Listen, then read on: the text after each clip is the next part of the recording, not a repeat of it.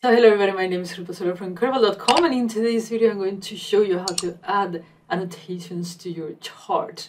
Very useful technique. Let's get started. So I'm going to show you two types. The first one is where you put the annotation directly on the chart. You see it here. The second one is when your text is longer, and if you would put it in the chat it would get too crowded. So you just put numbers and then you put the text above. Okay. Then obviously you can click on the number and then it will filter Power BI stuff. Okay. Now, how to do this? Here's the thing. None of the out-of-the-box visuals would do that. But Charticulator does. And this is what we're going to do. We're going to use Charticulator. So the first thing that you need to do is to go get more visions and get Charticulator. It's the one here. Once you have that, the first thing that we're going to do is create the line chart. Let me show you how that is done. So for us, this is the Northwind data set. We have a date. We're going to put the date in the data, and then we're going to put sales. So we're going to map the sales of Northwind like a line chart.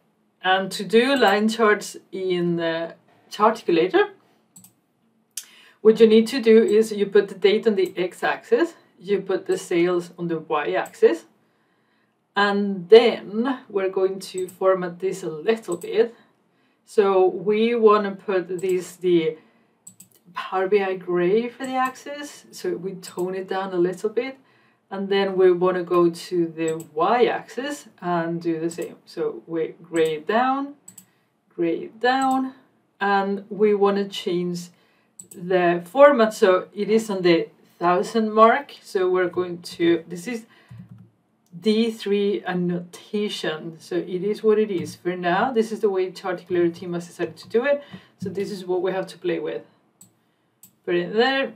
This is going to be a wide chart, so let's do a little bit wider. Now, how do you actually create a line chart in Charticulator?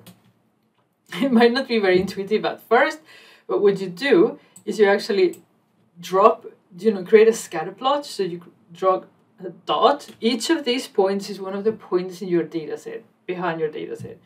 And what you do is connect the dots. I mean, it's not harder than that. And now you can actually hide the dots and then you'll see the line chart. Beautiful, right? We are going to add the annotations. First, we need the data. What I did is I created an Excel file, imported the data. So we have the date of the event, the comments, this is the long comments. We need the data in text format to put it in the annotation. That didn't work with the text, date as date. The event ID, the event type, event short. So this is the comments in short form in case we want to put the events directly on the chart. If we go back to the relationships, we have a relationship between events and calendar on date. Okay. Now, let's go back. And how do we actually map the annotations? The first thing I'm going to do is bring back the dots. And I am going to put a line. Do you remember that I had a line and then the text? This is a line. As you can see, a line for each dot appears. That is the way Charticulator works. And often it's useful, sometimes it's not. This is the not useful part. But you can hide anything in Charticulator based on another field, which is absolutely brilliant.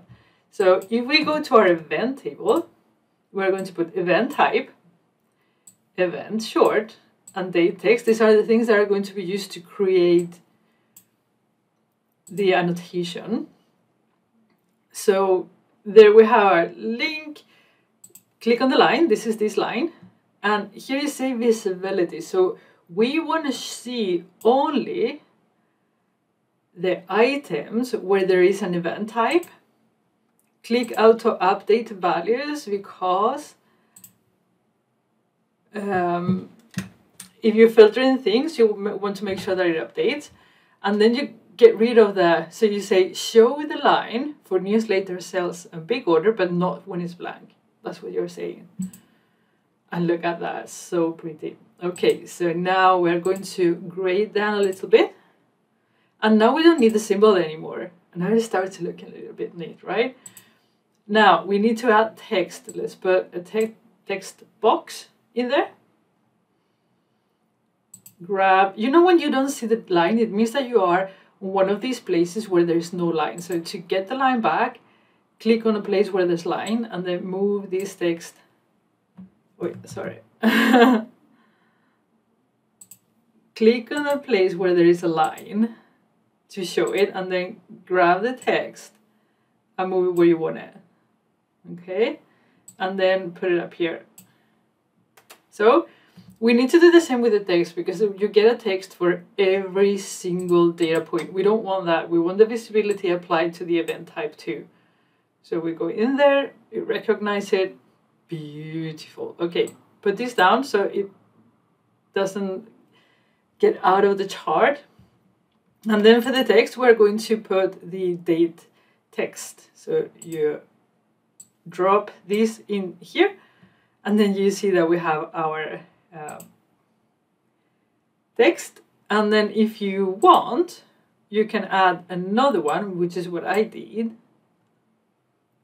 Then we need to move this one a little bit higher up.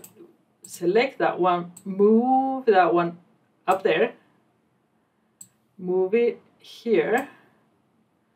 And that you want to do exactly the same thing that we did before. So you go to event type, to visibility, it will do it. And then you have the event short in there. How pretty. You can obviously color it and do all kinds of crazy stuff with it. Let's save and go back so you can see the final work in action. How neat is this? Yeah. So the other thing that you can do is what I did here. You can actually put the event type, and then you can actually click on here and you see the big orders. You see when you had sales, you see when you send the newsletters, and this is using a highlight, right? It's one of the few times that you want to highlight instead of filter. Beautiful. Now, how do we do this thing? It's actually the exact same thing. I'm going to show you. In case you prefer to have that. So what we're going to do is we're going to have the text, hide the text on the line because we're not going to have that. What we're going to have is the dot instead. And we need to do the same thing as we did before. Select the symbol. The visibility needs to be conditioned by event type again. There. We're going to make these a little bit bigger. 200, that's nice. I'm going to put in orange so it just stands out from the blue. And then we're going to add in here, pick the one that you can see, drop a text, put it inside, and then we're going to add in there the event ID.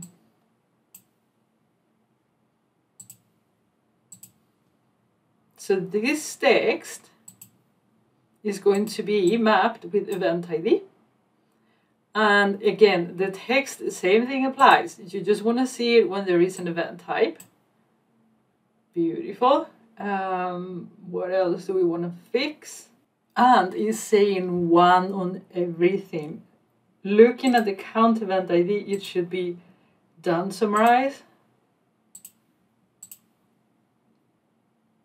And now we have the numbers. Beautiful. So now I want to have the numbers a little bit more bold. So what I'm going to do is on here, which is the number event ID. This is actually the event short.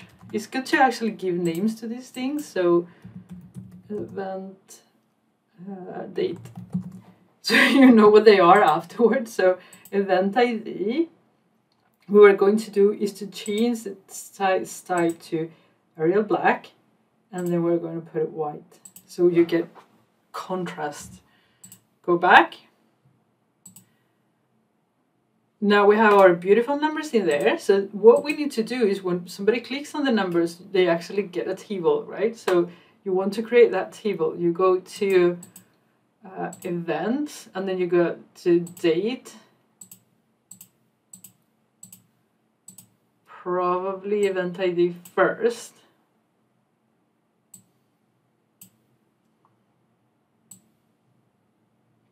And you get the comments in there. You could actually do this as a card if you don't want to see all the events at the same time. And then quickly make these a little bit more pretty. So now when somebody clicks on here, you get the annotation up there. So ladies and gentlemen, this is all it takes, and it's such a useful technique. So make sure you download Charticulator, you start creating these charts, and you start helping your users understand the data. So I hope you enjoyed the video. I will see you again next week with another video. Until then, take care.